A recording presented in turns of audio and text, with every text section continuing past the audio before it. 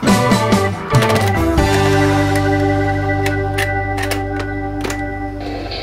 back to another awesome video. Today we are looking at the Sears 6121617. Today we're going to look at this Sears tape recorder and talk about this particular type of cassette recorder in general. This style is sometimes called a shoebox cassette recorder. Do you know why? No.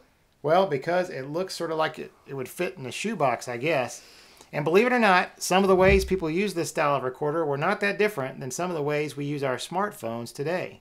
Before I had a boombox or a real stereo, I had two of these shoebox recorders. Those are long gone or cannibalized for parts. This particular one belonged to my grandmother and was originally available at the Sears store in 1979 for $28.95. This had been sitting in a box since the early 1990s, so the first thing I had to do was to get it working. If you're not interested in seeing that part of the video, I will put in some YouTube chapter markers above, or just skip ahead about 2 to 3 minutes. Since our last two tape repair videos had a James Bond reference, I thought this Bond theme songs tape would be appropriate, so I just put it in, and here's what happened.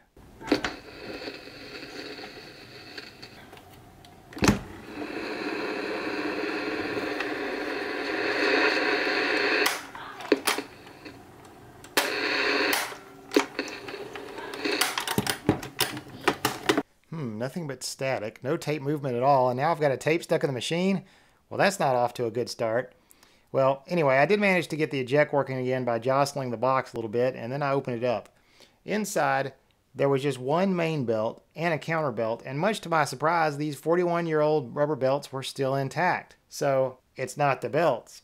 With a little prodding, I got fast forward to turn a little bit, but I never could get it to play, and it continued to make some weird squeaking noises.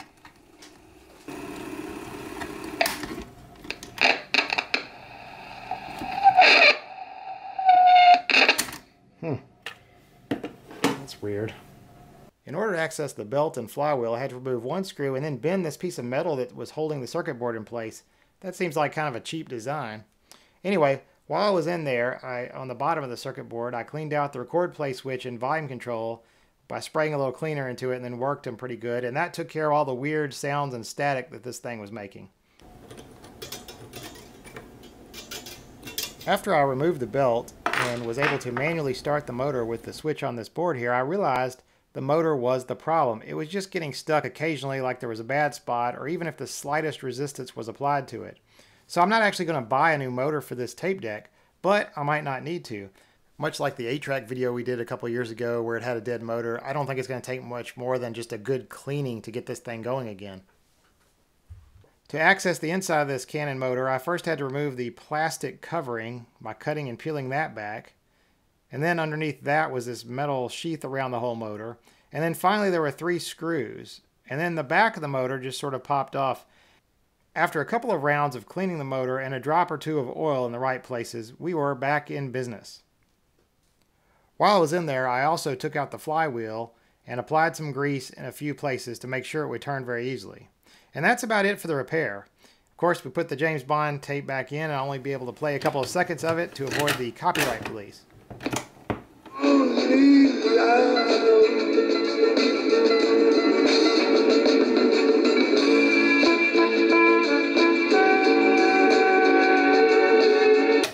This recorder is so basic, there's not much to say about its features. We'll get to that in a minute.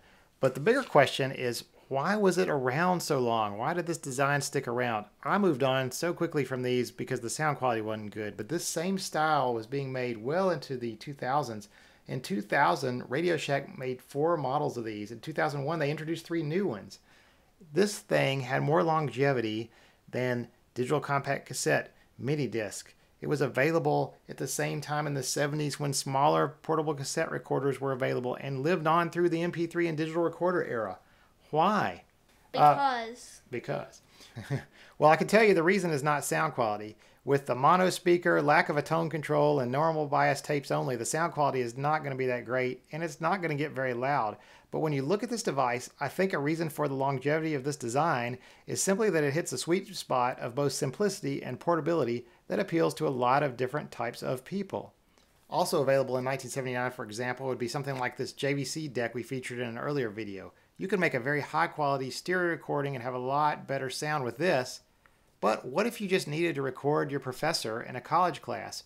Are you going to start plugging in microphone cables and sitting near an outlet? Well, I probably would, but most people probably wouldn't. Please listen carefully. This type of shoebox recorder allows the same type of unobtrusive, unplanned recording on the fly that your smartphone does today. You just grab it and go. There's 5 buttons. It's battery powered. You don't have to think about anything. And it fits on a desk right next to a sheet of note paper. There's tons of utilitarian uses for this tape recorder. This sort of the same way that, we've got this nice camera on our smartphone that we just use to take a picture of a to-do list or a price or something. So a very simple recorder, but it does have 4 jacks on the front. It's got microphone, REM, that's remote, auxiliary, and earphone. And all these jacks take basically the standard 1/8 of an inch phone plug, and you can see it just fits in most of those. That's really the only interesting thing about this recorder. It's so simple, but it's got all these input and output jacks. So I thought we'd talk about that for a second.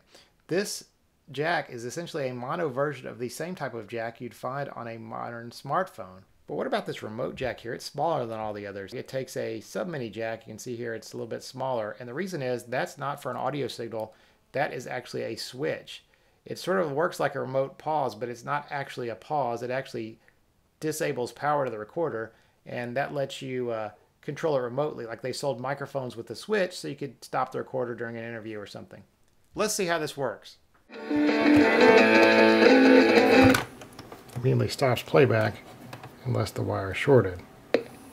A long time ago, you might have even found a cable like this used to connect it to a late 70s, early 80s computer. It had 3 jacks, headphone, microphone, and remote, and it allowed the computer to load programs and save programs to tape. But like I said before, when you hook up the remote jack, the computer takes complete control.